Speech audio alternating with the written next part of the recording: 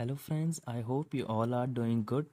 In this particular video, I'm going to tell you the easiest way by which you can backup your computer or PC data in any of your external storage device like USB pen drive, hard disk or SSD. For doing this you have to first of all go to your this PC application, double click on it. Then you have to go to the particular drive in which you have installed your Windows. So I have installed my Windows in C drive, so I will right click, I will open it. After I open it, then you have to go to the users option here. After going to users, you have to open any of the particular profile that you use.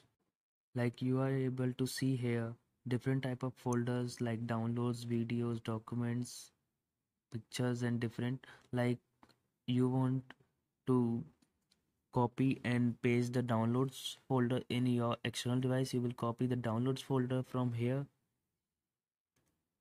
After you copy the downloads data from here, you will have to go to your drive section in your this PC again. Then you will be able to see here the external storage device that you have installed.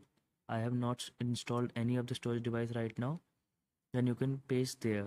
Thanks for watching this video.